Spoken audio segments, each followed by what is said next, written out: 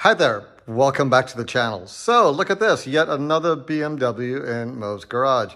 What the heck? Well, the heck part is that the R100S that I was working on, I flipped, I sold it, it went to a new home, and instead it's getting replaced by this 1995 BMW GS1100 with a Ural sidecar. So this is our new addition to our motorcycle family, so I'm pretty excited about that.